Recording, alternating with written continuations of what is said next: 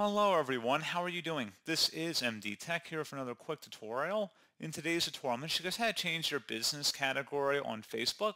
So if you want to change what category Facebook is considering your business page, in today's tutorial, if you want to adjust them to better suit your business services, in today's tutorial, I'm going to show you guys how to do that. And without further ado, let's go ahead and jump right into it.